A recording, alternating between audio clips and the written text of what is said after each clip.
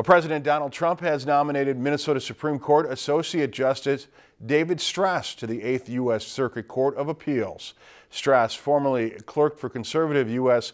Supreme Court Justice Clarence Thomas and shares the belief in a limited role for the judiciary.